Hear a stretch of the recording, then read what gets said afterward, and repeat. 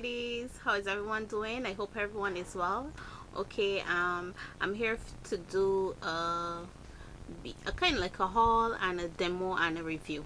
Okay, but before I get into that, I want to say thank you to all my new subscribers. Thanks very much for subbing.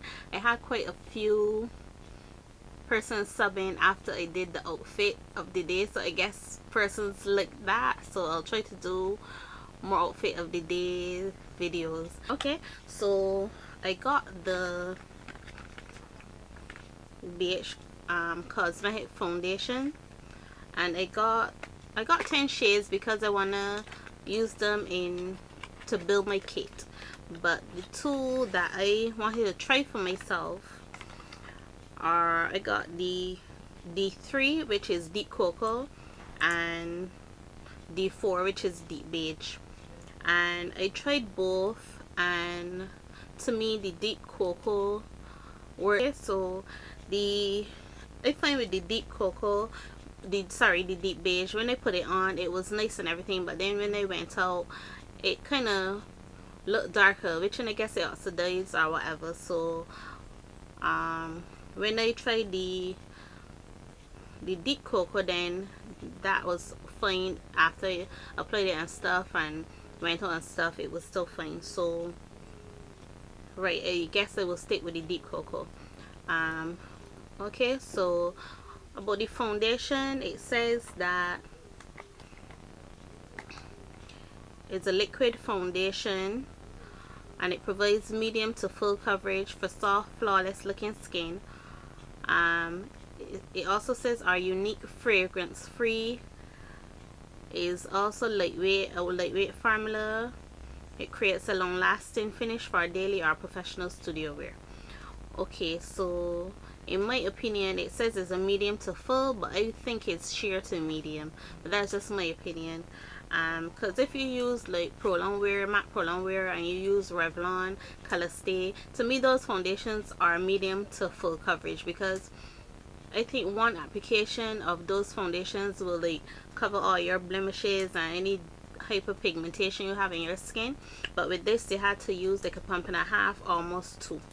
Okay, but it is, to me, it is lightweight though. Although you use that much, it doesn't feel like cakey on my skin, and to me it doesn't look cakey. I'm not sure how it's coming off in the camera, but it doesn't look cakey either. Okay, and I set it using Benny, Chestnut, and Topaz in the highlighted areas before, which in that was, well, it didn't it stayed and stuff. Yes, they got oily, but I just like got tissue and dab and it was fine.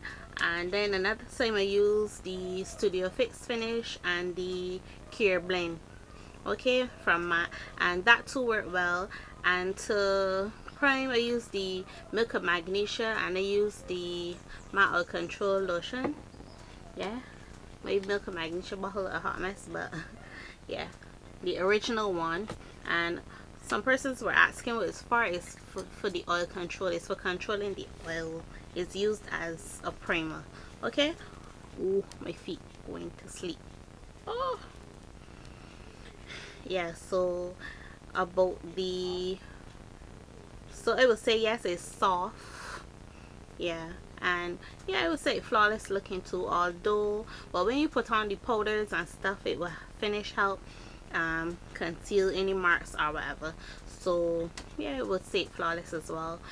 It's not matte to me though. It has like a dewy finish, so if you like really like matte foundations, or you like the matte look, you could try it, but it's kind of dewy, which in I like matte, but I'll still try it. I like the matte look, but I'll still try this and see how it go. And for the price, it was $4.50 US. It's not bad to give it a try. Okay. Fragrance free. I won't say it's fragrance free. It smells a bit like Nivea cream to me, but that's just to me. It smells like Nivea cream. And long lasting, it's not quite as I would want it, but it's not bad. I guess like 4 hours, and then you will go start like dabbing, and or even before that, because here in Barbados the weather is hot, so I can be like dabbing after 5 minutes. So but all in all, it's a good foundation. And what I got also for my kit is the automatic eyebrow pencils. Yeah, this is what it looks like. And this is in brunette. I also got soft brunette, and I also got blonde. Then I got all 5 of the concealers that they carry, and I also use them in the demo, but they dry so quickly. You gotta move really quick. Like, just put it to one side and then work. Don't put it to this side and this side and work here and then get back there, because by the time you get back there, it's like dry and hard to move. So it's really good to me as a concealer because it sets really good. I mean, like, I was testing them when I first got them and put them on my hand, and I left them, and when I went to rub them off, it was like so much stress getting them off. So that's really good in a concealer, that it sets. And it's like a cream to a powder. To me, it's like a cream to a powder. See how nice? You don't have to mark heavy, just a light stroke and it gone on. And that's the Fair. Then you have the Olive. I'm not sure if you can see the difference, but I won't show you all. And the darkest one is dark. And to me, this have like a, the dark have like a slight peachy light look to me. So I was saying it would work well as a corrector as well as a concealer. Yeah, so I'm liking these a lot, and due to the fact that they set, and but when I tried them, they didn't crease. So because they set so good, and it's like a cream to a powder finish, it didn't crease. So that's good. And I think one was $3.50, and the eyebrow pencil, the eyebrow pencil, I think those were $3.52. But you can check out the BH Cosmetic, you can check out the bhcosmetic.com website, and they have great eyeshadows and other cosmetics. But this is relatively new. I think it came out earlier this year, and it's not bad for a first try. They could try to give us one that is a little more matte, because to me this formulation is a dewy finish. So if they can go again and bring another one that's matte and get rid of the fragrance, and you know, make it a little more long lasting, it will be a hit. But this is nice. I like it. What did I want to say? Oh, you must prime though. You must prime, because if you don't prime, it's gonna be too dewy to the point where it looks oily, and you don't want to look oily. Okay, even coming off in the camera, it looks a bit dewy. You know, if you like that summer glow. And also use the Sleek contour kit, and I use the highlight to light in my highlighted areas. I use the shimmer color. Yeah, so that give it the added glow, but that's not how it is naturally. That's just because I added that. But yeah, I think that's basically it. So I got 10 of the shades. I think when they first came, there were only 8 or 10, but now there are 12 shades, so you will find your shade. And another thing I like, is not too yellow and it's not too red. It's a nice neutral foundation. Okay, and also I got some glitters from them as well. Okay, some really nice colors. This one is sky blue. They come in little packaging.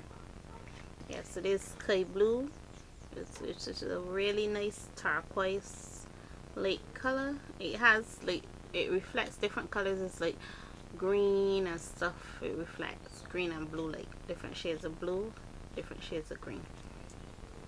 Then Magneto, which is like a Looks like a fuchsia to me, but it's magenta. It's a nice pink.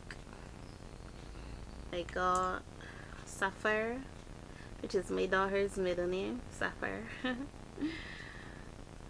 Which is a really nice blue.